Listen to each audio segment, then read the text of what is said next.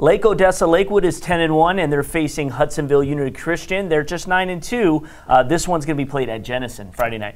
Unity Christian beat Benton Harbor last week in overtime by 1. I think in that game, I was looking for Benton Harbor to win that game. I guess I'm surprised by it. But Unity Christian has played well all year. Yes. They played in a real tough division within the OK.